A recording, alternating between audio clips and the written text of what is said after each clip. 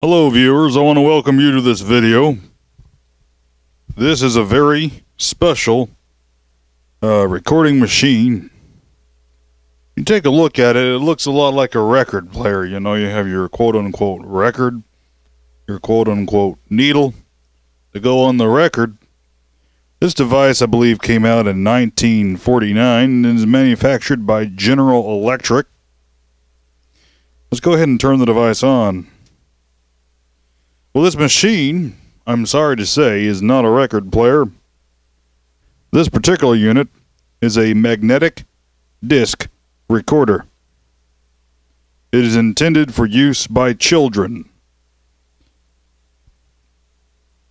After the valves or vacuum tubes have warmed up, thermionic valves, thank you very much, we can play some music that I recorded onto it. Obviously, I did not perform this music. I just played it from YouTube.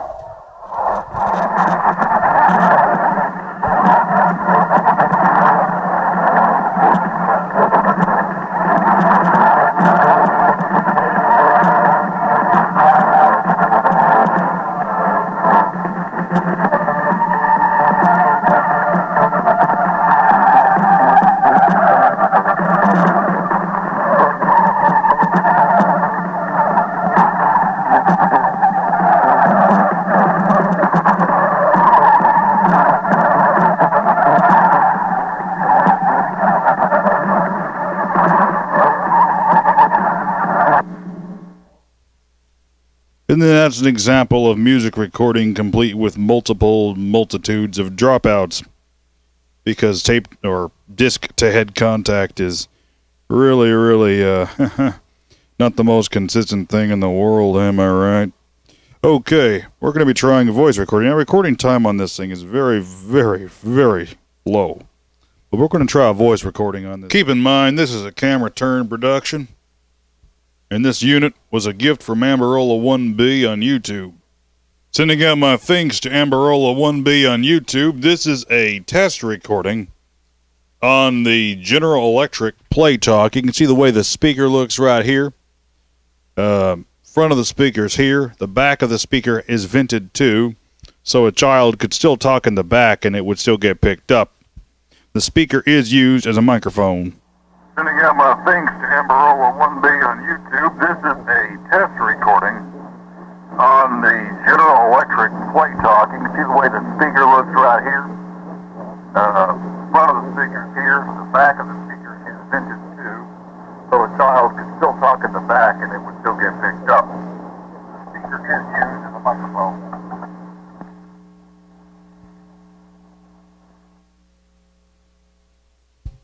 This unit has no erase head. In order to erase, you can use an external permanent magnet, such as a refrigerator magnet, or if you really want to get exciting, you can use a bulk eraser intended to erase magnetic tapes, which should result in less background noise, considering the bulk erasers plugging into the wall use 60 Hz AC and therefore provide AC erasure as opposed to permanent magnet erasure. I haven't timed the recording time, but I would say it's probably only a couple of minutes. It's very short recording time on the Play Talk disc. Here's another view of the Play Talk recorder.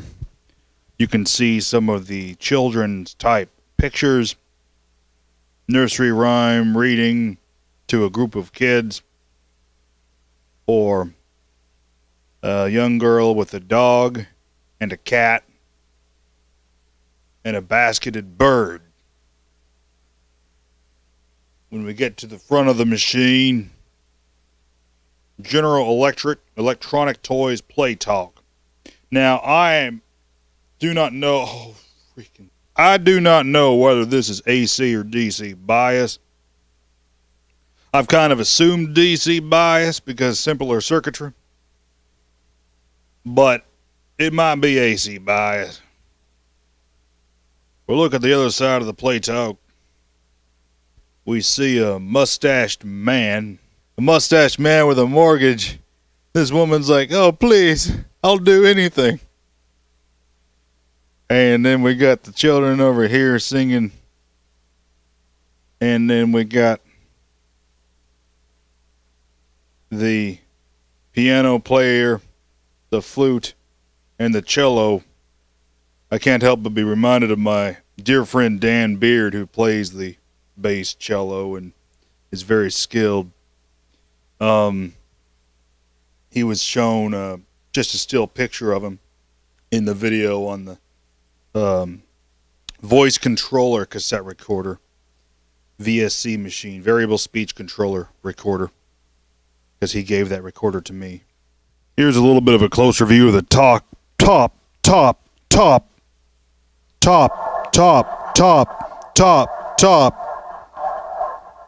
Here's a bit of a closer view of the top of the Play Talk. At the beginning of the disc, it's not so good with, a lot of dropouts, you know what I mean?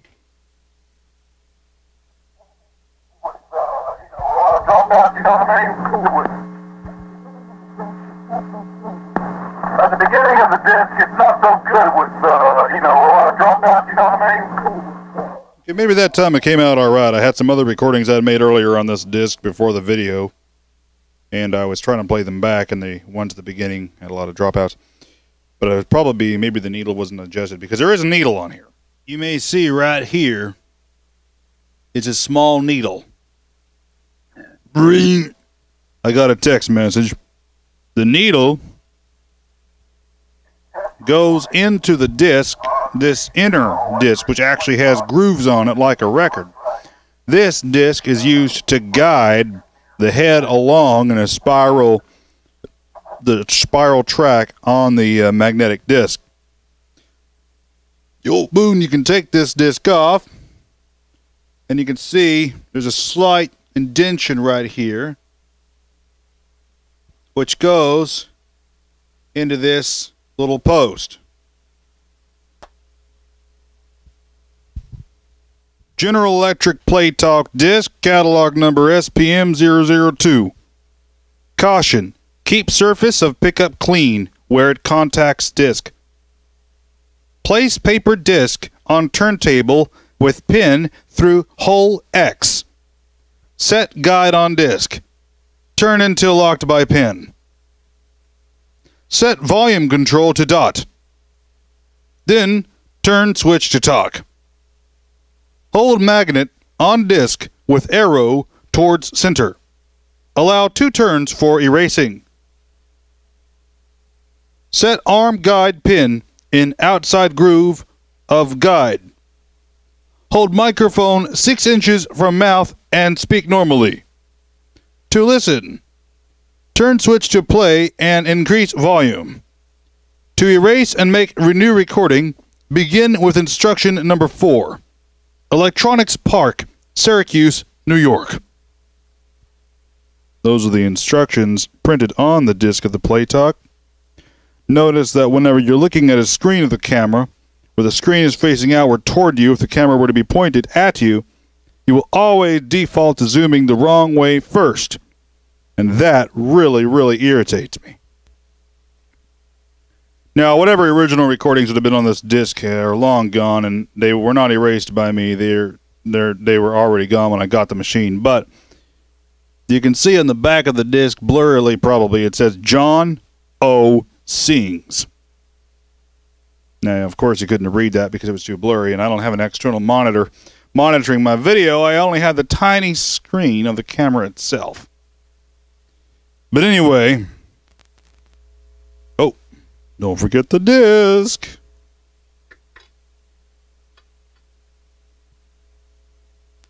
Oh, yeah, I'm not very smart, am I? I hope you enjoyed this production. This is a production performed by Turn Camera Productions. Shot on the 20th of January, 2020. Martin Luther King Day.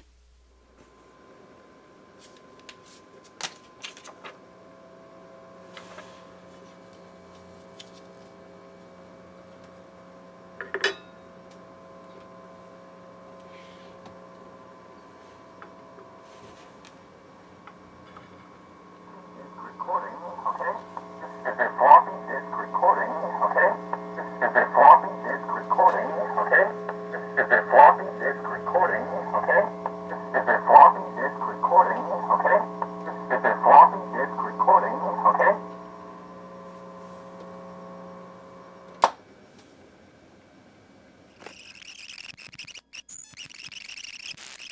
This has been a Cassette Master production.